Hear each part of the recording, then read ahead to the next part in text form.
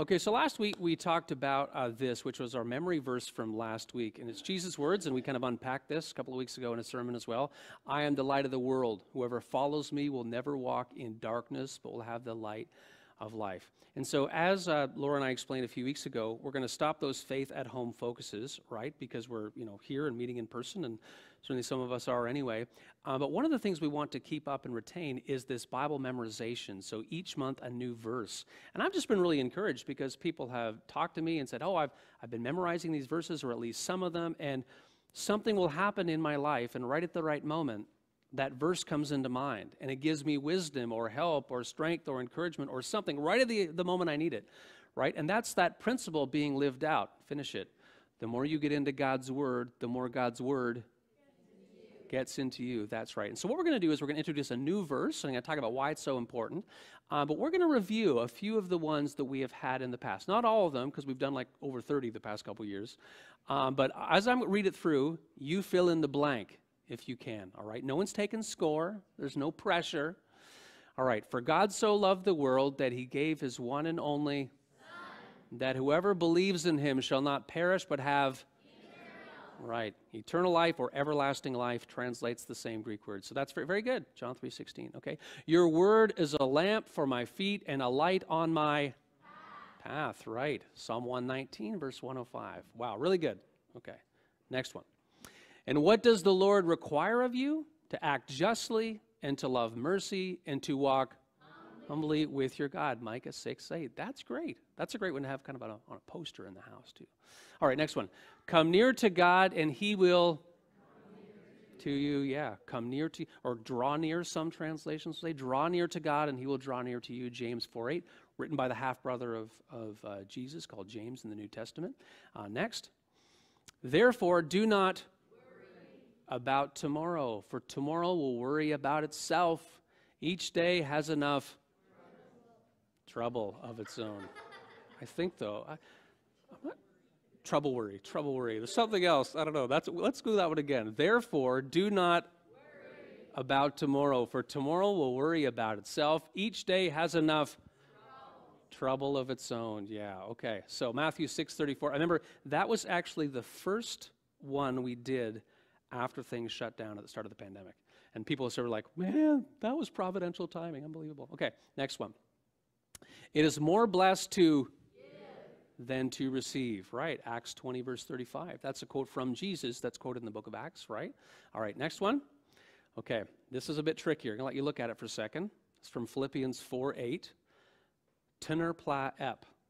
Tenor pla ep. That was the little device that Laura gave us. Whatever is true, whatever is noble, whatever is right, whatever is pure, whatever is lovely, whatever is admirable, if anything is excellent or praiseworthy, think about such things, right? Goes on to say, and the God of peace will be with you. Okay, next.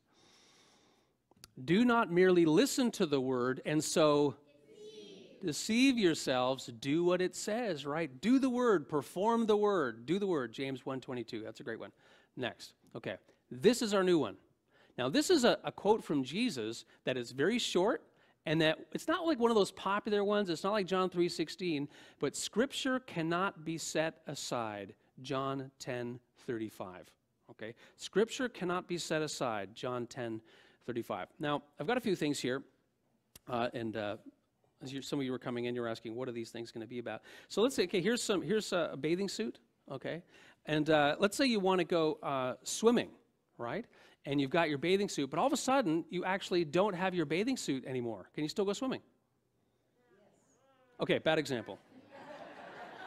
Bad example.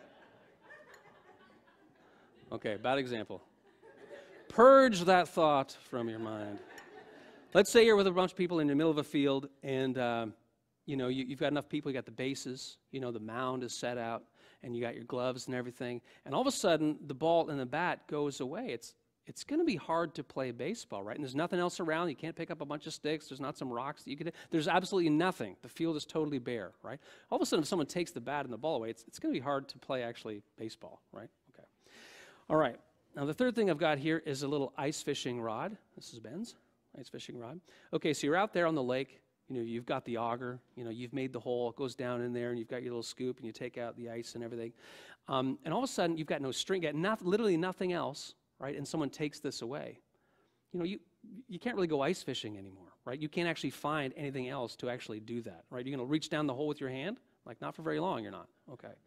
So those things cannot be set aside. And the point here is that Scripture cannot be set aside. So just like those things need certain things, in life we need Scripture. There is no situation in life where there isn't a word of help or wisdom to us from the Bible.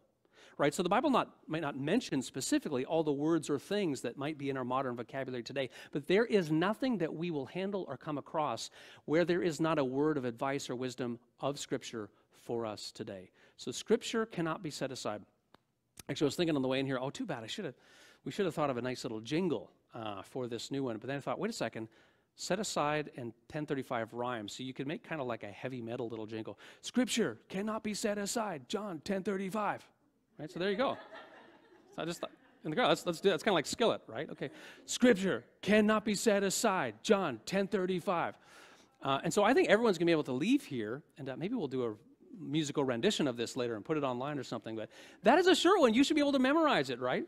And so what we've done, we always encourage people to take this, to write it out, maybe print it out and put it somewhere in your house. So we put ours like close to our dining room tables so that we can have conversations about it. So there are a bunch of copies of these with this. Scripture cannot be set aside at the back door or on the welcome desk. Please take one for your household when you leave. And this way you can put it up someplace in your house. Maybe it's in the den, maybe it's close to the dining room table or something. And okay, you think about, okay, what did we face today, or what did I face today that was confusing or difficult, and what might be a word from Scripture or wisdom to help us? And so when you visually place it in your house, that's something that kind of encourages those conversations. Scripture cannot be set aside, John 10:35.